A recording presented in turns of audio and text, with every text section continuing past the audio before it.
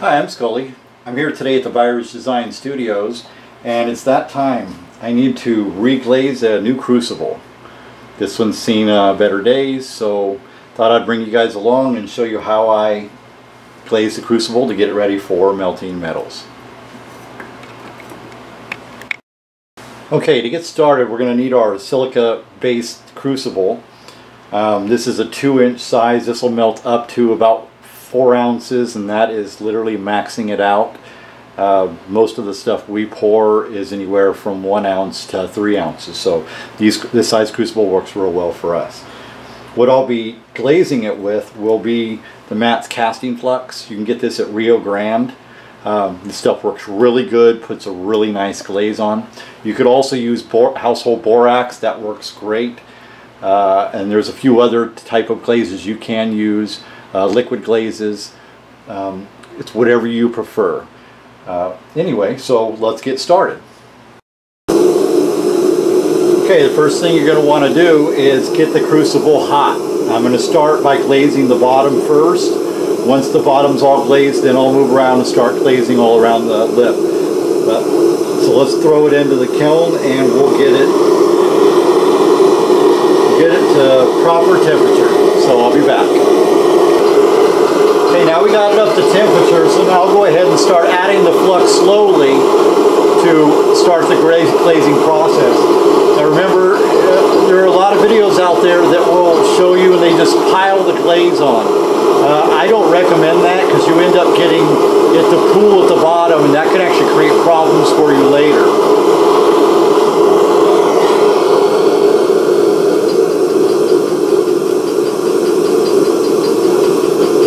You sprinkle some on about like that, and pop it back in, and I'll let that cook for just a few minutes so that glaze gets nice and hot, melts off the flux, and it'll start filling in.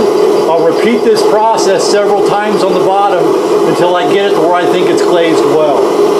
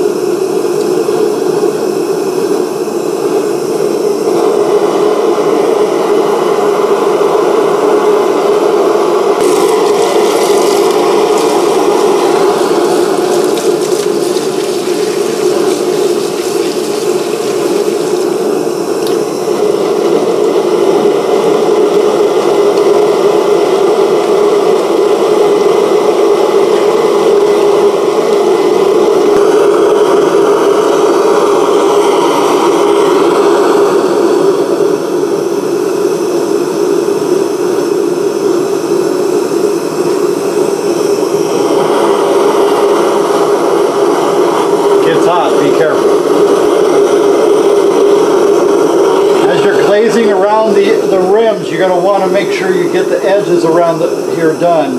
You want that glazing all the way around to cover anywhere that your metal could touch.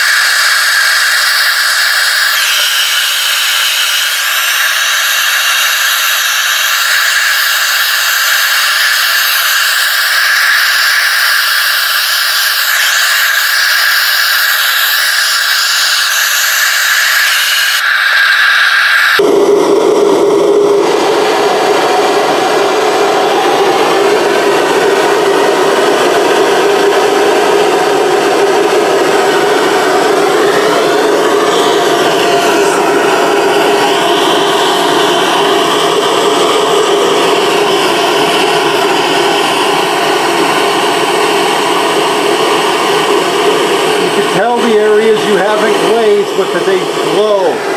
See how it glows real bright? That's an area that doesn't have glaze yet. So you keep going until you don't get any of those little glowing spots.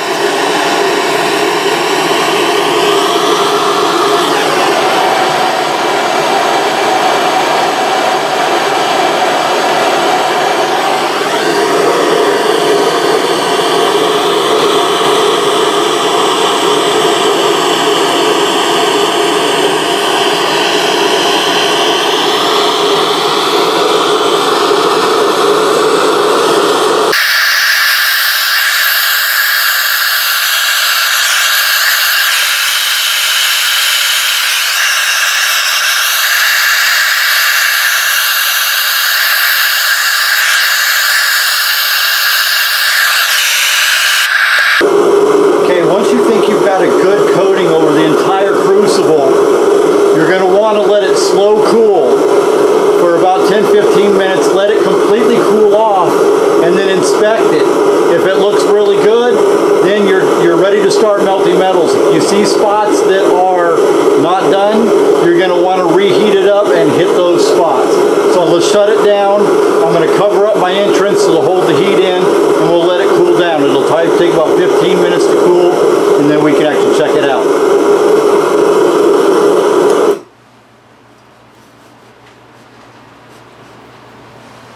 The reason why you want to let it slow cool is you don't want that glazing to end up popping off or breaking away. You'll know when you hear that pop, pop, pop sound, that means your crucible is cooling too fast. So you want to try to prevent that to make your crucible and the glazing last longer. So we'll be back in about 15 minutes and we'll see how it turned out.